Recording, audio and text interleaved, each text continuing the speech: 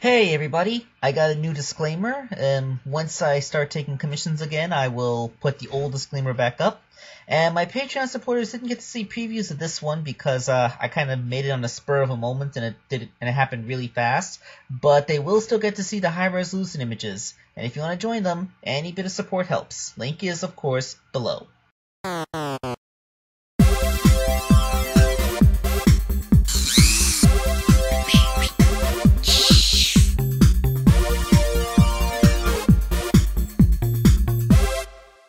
Okay, so I was basically working on 3 figures today, and I had to wait for epoxy to harden before I could do anything else, so I decided to pick up a quick little project that I've been meaning to do for quite a while. That is, of course, adding extra articulation to the Decidueye figure's wings.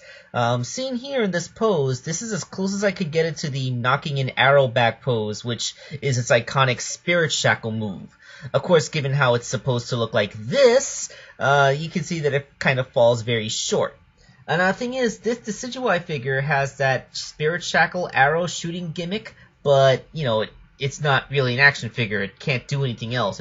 It's basically just a Decidueye statue that shoots an arrow. And they did make this really cool Decidueye plush that could stand on its own and actually has neck articulation and really posable wings. So I thought, hey, can I make the wings of the action figure as posable as this? And so, you know, I decided to give that a shot. So that's what I did.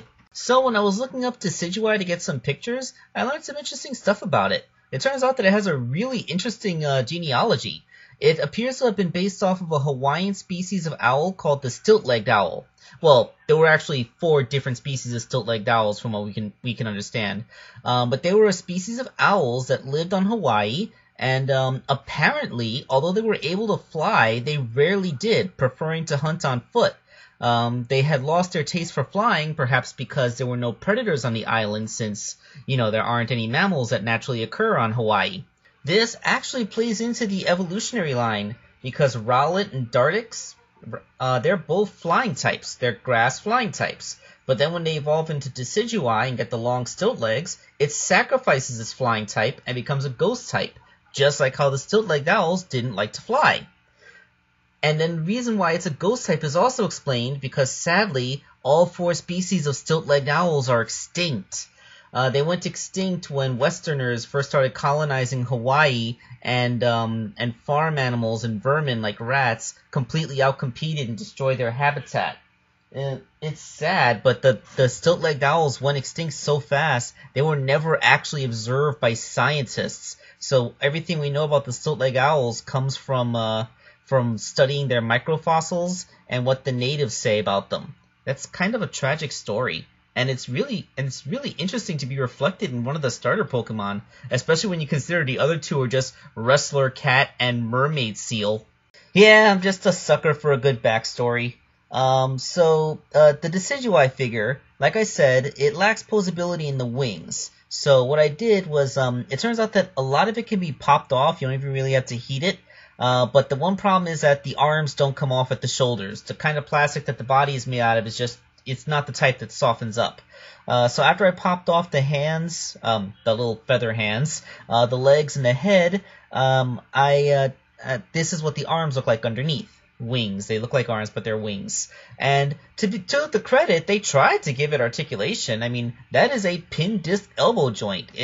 If this was just a regular humanoid action figure, those would be perfectly adequate. They get a solid 90-degree bend. They have a bicep swivel. This would normally be a good arm.